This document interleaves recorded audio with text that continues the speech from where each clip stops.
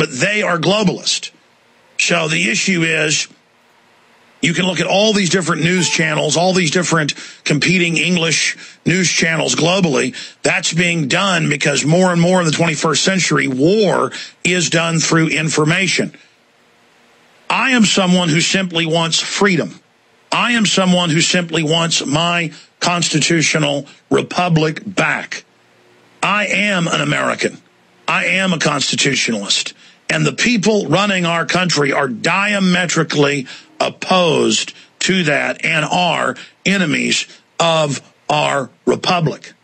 So just like when you watch Al Jazeera, you know that that's got a Middle Eastern bent.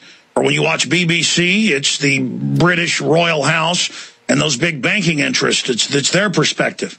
But when you watch MSNBC, it is the policies of the private Federal Reserve that's hijacked this country. It is alien. It is anti-America. And it's that realization that needs to get out there to people. Okay? It's very simple. You know, at the end of the day, if you research this information, there are very few interests out there in media that actually stand for the Republic, who actually stand for the Bill of Rights and Constitution. They'll discuss any issue in the world, but the fact that the government is out of control and illegitimate. They'll bring you a left-wing perspective, a right-wing perspective. They'll bring you even libertarian perspectives. But if you don't admit how fraudulent the entire system is, you have no hope of assessing the true magnitude and then making preparations to face it.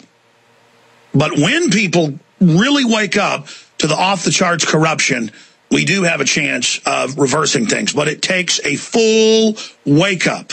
It takes a total, across-the-board, deep, deep, deep wake-up. That's what we're talking about here on this broadcast. Now, Dr. Paul Craig Roberts, former head of the Treasury, is really an expert on this whole debt limit situation.